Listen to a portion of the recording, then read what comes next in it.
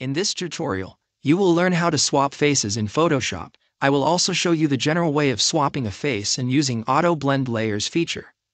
First, open your lasso tool from the toolbar. Create a circular selection around the face of the source image to select it. Open your Move tool from the toolbar, then drag the face and drop it into the target file. Now decrease the opacity all the way to 50%. Press Ctrl-T to free transform. Then use these handles to adjust the size, angle, and position of the new face and match it to your target face. Hit Enter once you're satisfied. Set the opacity back to 100%.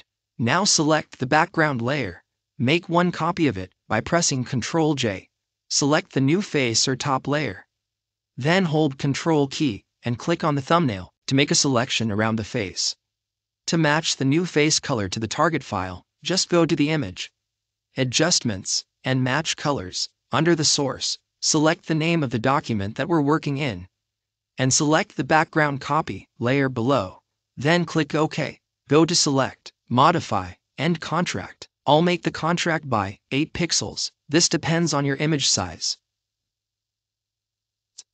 Let's disable this top layer and background layer first.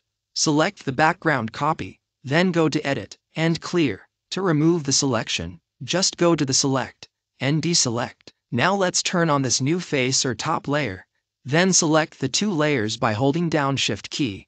Go to Edit and open your Auto Blend Layers. Select the Stack Images, then click OK. Select the 3 layers by holding down Shift key. Right-click on it and convert it to Smart Object. And that's it. Thanks for watching.